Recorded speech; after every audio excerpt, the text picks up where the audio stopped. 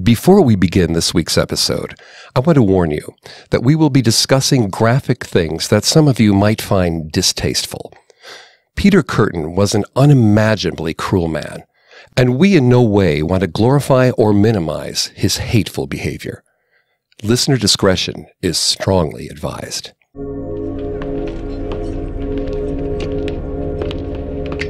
An execution should be the most terrifying outcome of anyone's life.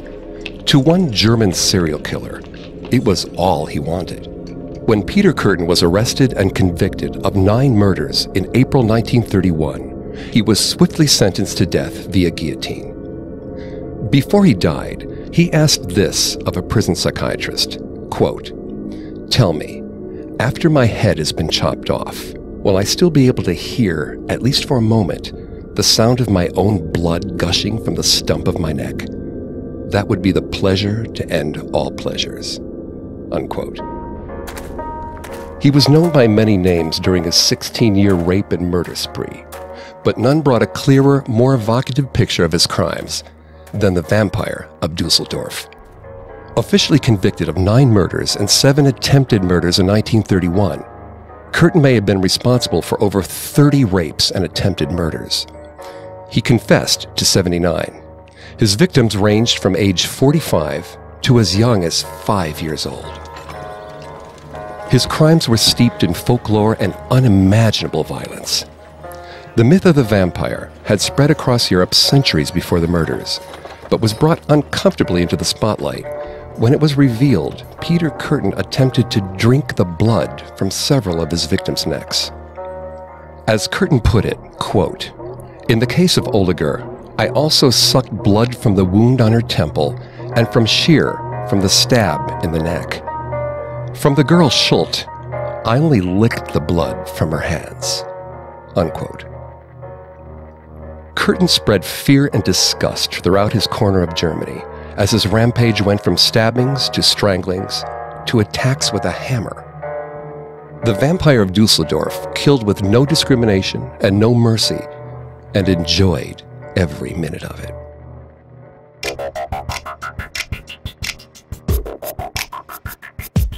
Hi, I'm Greg Polson, and welcome to Serial Killers, a new podcast diving into the minds and motives of some of the most infamous and notorious murderers. This is part 1 of our Peter Kurten introspective, the sadist killer who would be known as both the Dusseldorf Monster and the Vampire of Dusseldorf. If you want to listen to any episodes of Serial Killers, you can find them all on your favorite podcast directory. Don't forget to subscribe. You can also listen on our website, Parcast.com, spelled Parcast.com. A new episode comes out every Monday. Visit our Facebook page, Parcast, to join the conversation. Kurten came from an exceptionally abusive home, where he learned early on to equate violence with sex.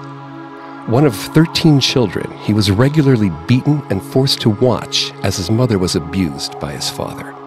And sometimes, they were forced to witness something even more disturbing. Both alcoholics, Kurten's mother and father would regularly binge drink and herd their children into a room where they were forced to watch their parents having sex.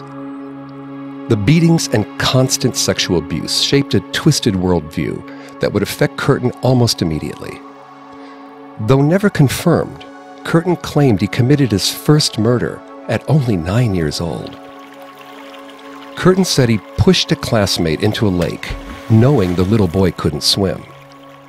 When another schoolboy jumped in to save his drowning friend, Kurten held his head underwater. The double drowning was ruled an accident. Kurten's childhood trauma created the perfect cocktail for a killer: an inability and unwillingness to control his impulses, latent anger at society, and sexual gratification when faced with violence. He enjoyed inflicting pain on his victims, a condition we now refer to as sadism. We'll explore the hallmarks of sadism and what it means to be a sadistic killer. Let's bring in Vanessa. Vanessa will be answering questions I have about the mental makeup of a serial killer, what makes them tick, what molded them, and what their thought process is like, as well as providing other valuable insight. It's important to note that she is not a psychologist or a psychiatrist, but like me, she's fascinated by the psychology of serial killers and has done a lot of research for the show. Vanessa, what would cause a person to literally crave violence and pain? Nothing good, I can promise you that. Would you mind explaining to our listeners the clinical definition of a sadist? Of course. A sadist is defined as an individual who receives sexual gratification or emotional fulfillment from seeing another person hurt or humiliated in some way, as defined in the DSM-3. This is not to be confused with masochism, in which the person being harmed or humiliated receives pleasure from it. For a sadist to get what they want, does the other person need to be unwilling? Sadism as a fetish does not need to be non-consensual. For example, one subset of the fetish, BDSM, has strict rules and guidelines that its participants must follow. You run into problems when a sadist also has a total lack of empathy. Do the two personality conditions go hand in hand? Not overwhelmingly often. To be frank, almost all of us exhibit low-level sadistic tendencies in our daily lives. If that sounds unbelievable to you, think back to the last time you played a video game against your friend and killed them, or laughed hysterically when someone is hit in the crotch by a football on TV. That little fissure of smug satisfaction, that's sadism on a micro scale. Peter Kurten had it in spades. When Kurten was 11, his father was arrested for raping Peter's sister repeatedly. 2 years later, Kurten attempted to rape the same sister before she fought him off. After robbing his boss and mother, Kurten ran away from home in 1899 at age 16. He would move 90 miles south to Koblenz, Germany, but according to his police account, he couldn't resist one last parting shot on his way out of Dusseldorf. Kurten met an 18-year-old girl on a busy street, who he did not name for the police. He convinced her to go with him to the Horgarten, a large park in Dusseldorf. The police were never able to confirm his story, but Kurten's account of what happened once they reached the Horgarten fits perfectly within his later years of rape and murder. He allegedly raped her and then strangled her to death with his bare hands. The amount of force necessary to strangle a full-grown, struggling woman to death is not negligible. Kurten moved down to Koblenz not too long after the murder, and he soon found another outlet for his building aggression. He began a relationship with a local prostitute, and he found in her a partner willing to do anything demanded of her. Peter Kurten dabbled in pain, humiliation, and strangulation, beginning in his preteen years. Kurten conceivably demanded much of his new girlfriend. His sexual life was no less flag-raising than his penchant for criminal mischief. It's important to note that sadism and sexual sadism disorder, as defined by the American Psychiatric Association's manual, the DSM-5, are related but not identical conditions. What makes them differ? Well, sexual sadism disorder is characterized by sexually harming an unwilling participant. It is the, quote, recurrent and intense sexual arousal from the physical or psychological suffering of another person, as manifested by fantasies, urges, or behaviors. So not all sadism is sexual. No, but whether it's sexual gratification or emotional release, a sadist's goal is to hurt the person they're interacting with, however they can. And Kurten very much wanted to harm the world at large. Kurten committed his first verifiable kill in 1913. He was 30 years old when he decided to turn back to his thieving roots and rob a tavern in Cologne, Germany. He found 9-year-old Christine Klein asleep in her bed upstairs. He strangled the little girl before repeatedly cutting her with his pocket knife. He slit her throat, finally ending the assault. Next are his own words when he confessed to the murder in 1931. But before, a content note I will repeat throughout our investigation into Kurten. He was an extremely sick man, and much of what he says will be graphic. Quote, "It was on May 25th, 1913. I had been stealing, specializing in public bars or inns where the owners lived on the floor above. In a room above an inn at Clonmulheim, I discovered a child of about 10 asleep. Her head was facing the window. I seized it with my left hand and strangled her for about a minute and a half. The child woke up and struggled, but lost consciousness." End quote. By virtue of it being 1913, there's no audio recording of his confession, but the written account was revealing. He went into loving detail over the blood. I quote, "I had a small but sharp pocket knife with me, and I held the child's head and cut her throat. I heard the blood spurt and drip on the mat beside the bed. It spurted an arch right over my hand. The whole thing lasted about 3 minutes. Then I locked the door again and went back home to Dusseldorf." End quote. You don't earn the nickname Vampire of Dusseldorf without a heavy fascination with blood. After he cut Christine's throat, he stayed and watched the blood drip down to the floor. By his own account, he enjoyed it so much he had an orgasm looking at the gore. This would become a common theme throughout his murders, and to our modern sensibilities, it seems unthinkable. But for a sexual sadist, this is textbook. Not to say anything about it being extreme. Christine was in visible pain and feeling obvious fear. It's a potent cocktail for someone who feeds on both. Kurten was leaving biological evidence at the crime scenes, and even on or in the bodies of his victims. But DNA evidence was not a possibility in the 1920s. To the police force in Dusseldorf, it would have been closer to science fiction than actual science. Kurten went back to the scene of the crime the next morning, after Christine was discovered. He grabbed a drink at the pub directly across the tavern he had robbed and listened to the locals recount the grisly discovery. Vanessa, what would cause a killer to come back and listen anonymously? Well, according to Criminal Justice and Behavior, violent sadists who have been arrested showed generally higher rates of psychopathy, among other undesirable traits. So Peter Kurten would have enjoyed hearing people's reactions. Absolutely. Psychopaths have no moral center, for lack of a better term. They know their actions were wrong and don't feel any guilt or shame in committing them anyway. Kurten fed on pain and chaos and craved attention in his own quiet way. An angry pub would have been his hunting grounds. Kurten was so enthralled with the slaughter that he couldn't wait to replicate it. 2 months after he strangled and knifed Christine to death, he burgled another tavern, where he happened upon 17-year-old Gertrude Franken asleep in her bed between her two sisters. Note that her bed was directly in the middle between her sisters. He strangled the girl to death and slipped out of the tavern undetected.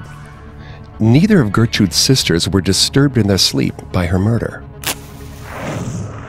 Kurten took a short break from murder after Gertrude Franken to indulge in his other predilections.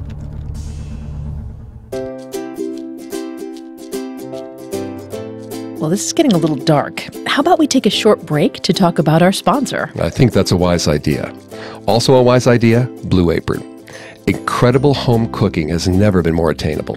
No more overspending at restaurants or high-end grocery stores. With Blue Apron, you can prepare delicious, memorable meals yourself in under 40 minutes. And you might be thinking, well, yeah, that's great, Greg and Vanessa, but I don't cook. Well, listen to this. I don't cook either. But Blue Apron gave me the feeling of, I could do this. And I did. The meals I cooked were so tasty. They really sound delicious. Some of the meals available in March include salmon piccata with orzo and broccoli, pork chops and miso butter with bok choy and marinated apple, vegetable chili and baked sweet potatoes with crispy tortilla strips, and spicy shrimp coconut curry with cabbage and rice. My mouth is watering just hearing those. Check out this week's menu and get your first 3 meals free with free shipping by going to blueapron.com/killers. You'll love how good it feels and tastes to create incredible home-cooked meals with Blue Apron, so don't wait. That's blueapron.com/killers. Blue Apron, a better way to cook.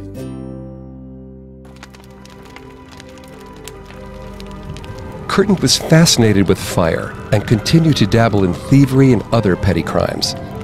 But it was the arson that would get him caught for one of his longer stints in prison. Kurten was arrested in 1913 for arson on various buildings and homes and was sent away for 8 years' time in jail. Vanessa, I've often heard pyromania listed as a common trigger among killers. Am I off base? Not entirely. The McDonald triad, or its catchier name, the homicidal triad, is a set of 3 behavioral conditions that are believed to be more prevalent in violent offenders: animal cruelty, bedwetting, and obsessive fire setting. Do all 3 need to be present for the profile to fit? Good question. No, but at least 2 of the 3 are usually accounted for. What role does fire play in the triad? I would again like to stress that correlation does not always equal causation. With that out of the way, arrested offenders who exhibit the McDonald triad often had hellish childhoods. So an abused child would hypothetically be more susceptible to these violent traits.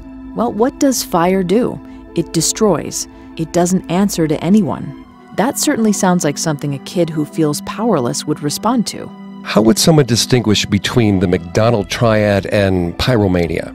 Are they the same thing?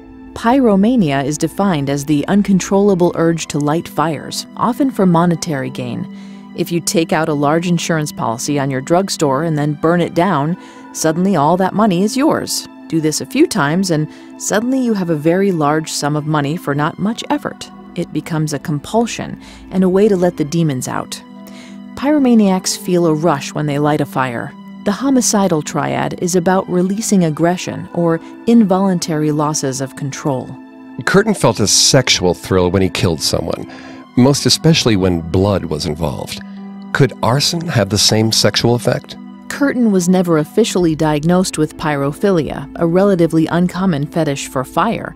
His history of arson and petty theft suggests he was out for money or the thrill of destruction, not sex. When Kurten was released from prison 8 years later, in 1921, he returned to a life of petty crime, but kept his violence to a minimum. He even settled down, marrying an older woman named Augusta. They lived in wedded bliss until 1925, when Kurten moved his bride back to Dusseldorf. Peter may have vowed fidelity to his bride, but it didn't stop a rash of rapes once the Kurtens came to town.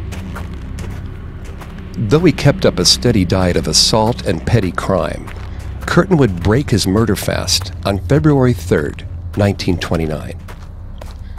Kurten attacked a local woman, Apollonia Kuhn, with a pair of sharpened scissors. He stabbed her 24 times. It was a random attack, senseless in its brutality. Despite the sheer volume of trauma, Kurten did not cut Apollonia's throat the way he had little Christine Klein. Apollonia survived the ordeal, but by the skin of her teeth. Medical reports recounted that some of the cuts were so deep they nicked the bone. The first 2 weeks of February 1929 would prove to be the warm-up to Kurten's most sadistic kill streak. Just 5 days after Apollonia's stabbing, Kurten again used a pair of scissors to mutilate someone. But at least this time, the victim was dead before he got to the stabbing. He strangled 9-year-old Rosa Oliger before repeatedly stabbing his shears into her head, heart, belly, and genitals. Kurten's pyromania would rear its head again. He returned to the scene of the crime hours later, but still before Rosa had been discovered, and set her body on fire. 5 days later, on February 13th, he would again put his scissors to work stabbing 45-year-old Rudolf Scheer 20 times. We know that while Kurten had methods of killing he preferred over others, such as strangling and throat-slitting, what was the significance of the scissors? It suggests premeditation. Murders can be split into 2 basic categories: crimes of passion and crimes of careful planning. Kurten seemed to kill indiscriminately. He did not case his victims or learn their routines. He happened upon them, and if the mood struck, he would attack them. He knew how sharp the scissors were and knew how much damage they could do to a person. He carried them for the express purpose of using them again. Yes, Kurten didn't target anyone, but he knew he would be looking to add to his body count. He impulsively selected his victims, but meticulously planned the crimes. Why continue stabbing his victims after they'd already died? Sadists use pain to achieve their goals, and then go beyond it. They'll punch a kid for lunch money and then just keep hitting them even after pocketing the cash. It's possible Kurten liked the fear, liked the power, and fed his addiction despite the fatalities. There was no conclusive reason why Kurten returned to burn Rosa Oliger's body. In 1929, there was no manhunt looking for the killer, and no reason to fear he would be caught. It could have been a holdover from his sadistic tendencies to torture a body so that it would be unrecognizable for her parents. Or it could have been foreshadowing for Kurten's eventual paranoia. Kurten took a 6-month break from his murder spree before breaking his fast on August 11th of 1929. He took a young woman named Maria Hahn out for a date in a pub, his scissors in tow. Kurten started with his requisite raping and strangling, and then patiently stabbed Maria repeatedly in the head and stomach. He straddled her body as she pleaded for him to let her go. Kurten toyed with Maria for over an hour before the young woman finally succumbed to her injuries and died. Whereas Kurten had never been afraid of his victims being discovered before, he became paranoid his wife would connect the blood on his clothes with the murders, as opposed to an animal or accident. He buried Maria's body in a cornfield and wrote an anonymous letter to the police sometime later to let them know where to find her remains. But just because Maria was properly buried doesn't mean Kurten was done with her. Kurten would visit her grave several times before his imprisonment and execution. As he told the police, quote, "I went to the grave many times afterwards and kept improving on it. And every time I thought of what was lying there, and I was filled with satisfaction," unquote. The police were not able to ascertain what he meant by improving it, but we can assume he meant landscaping at least. What could a man like Kurten have gotten out of visiting Maria's gravesite? Much like keeping a trophy from their victims, visiting a crime scene or grave allows a killer to relive their crime and re-experience the emotions they felt when they killed. Ted Bundy kept heads to display around his apartment. Charles Albright scooped out his victims' eyes to keep in jars. Jeffrey Dahmer kept all manner of body parts from his victims. When you're proud of your work, you want to keep a memento with you to remind yourself. It's striking that Kurten would tell police he made improvements on the grave. I understand visiting to gloat, but why fix up Maria's gravesite? Well, it can be looked at two ways. It's a way to thumb its nose at the authorities who were unable to bring in a suspect before he confessed. Haha, I can come here whenever I want and you won't know it's me. Exactly. But it can also be looked at as him preparing to perfect his technique. It gave him joy and satisfaction to know Maria was buried because of him. If he planned on filling up more graves, it would make sense for him to regularly tend to Maria's in anticipation for his new plots. Well, why wouldn't Kurten keep a physical souvenir? Once he was married, he became paranoid at the thought of his wife finding out about his predilections for murder. It's much easier to visit a gravesite than it is to hide a severed head in a family home. Kurten may have wanted to shield Augusta from the worst of his spree, but we should never mistake it for guilt or shame. In his own words, quote, "I have no remorse. As to whether recollection of my deeds makes me feel ashamed, I will tell you, thinking back to all the details is not at all unpleasant. I rather enjoy it," unquote. Kurten may have written to the police about Maria's whereabouts, but he wasn't ready to throw in the towel. Hoping to throw the police off his scent, Kurten switched out his scissors for a knife. He believed the police would somehow be so thrown by his change in murder weapon that they would conclude that there was more than one killer involved.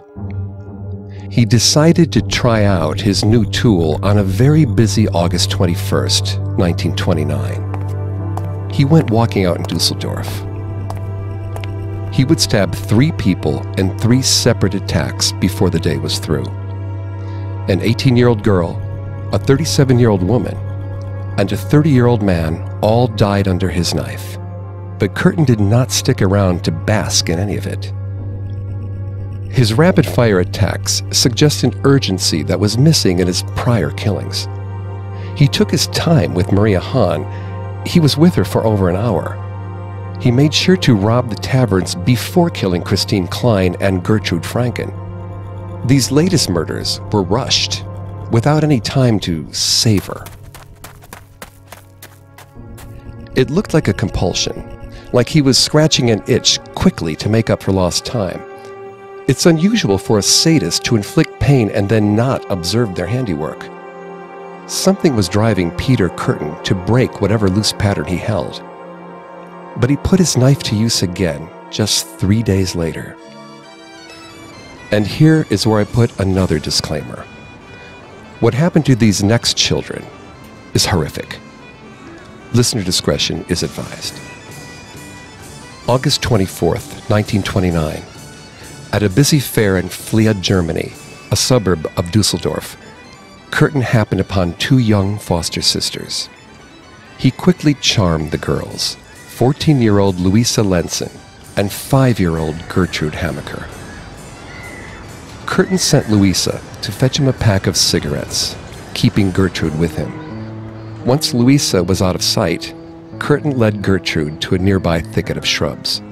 Hidden from view, he hoisted the little girl into the air by her throat. He strangled the little girl until she fell unconscious, and then he cruelly slit her throat.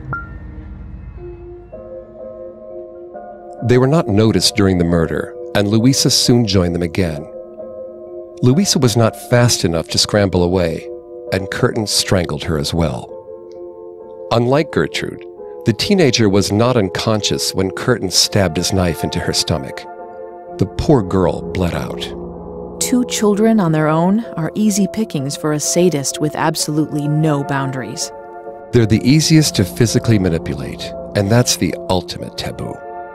Hurting a child and hurting an animal are particularly egregious to most of us, and Kurten's predilection for the most extreme sadism caught notice. Kurten confessed to his crimes in 1931 at the urging of his wife, whom he confessed to in a rare fit of morality.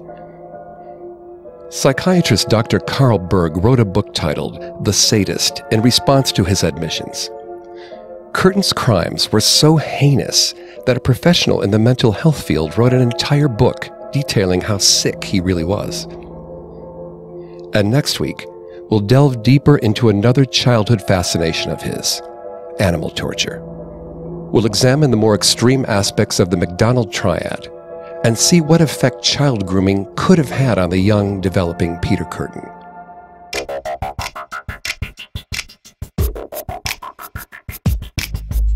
Thank you for listening to Serial Killers. Be sure to join us next Monday as we conclude our look into the twisted mind of Peter Kurten. If you enjoyed this episode, please tell your friends. Don't forget to subscribe to Serial Killers on iTunes, Google Play, SoundCloud, Stitcher, or any other podcast directory. Or through our website, parcast.com. That's Parcast.com. A new episode of Serial Killers comes out every Monday. Please let us know what you think and join the conversation on our Parcast Facebook page. You can tweet us at Parcast Network. That's Parcast Network. Have a killer week. Serial Killers was created by Max Cutler and developed by Ron Cutler. It is a production of Cutler Media and is part of the Parcast Network. It's produced by Max and Ron Cutler. Sound design by Ron Shapiro, with production assistance by Joel Stein and Maggie Admire.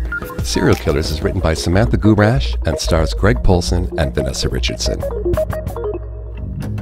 If you're trying to decide what to listen to next, let me recommend Parcast's other podcast, Unsolved Murders True Crime Stories. If you like serial killers, or like true crime podcasts, movies, and TV shows, I believe you'll enjoy this podcast. With the help of an ensemble cast of voice actors, follow hosts Carter and Wendy as they take you on an entertaining journey through real crime scenes and attempt to solve the case. Listen now on your favorite podcast directory or by visiting parcast.com/unsolved. That's spelled PARCAST.com/unsolved.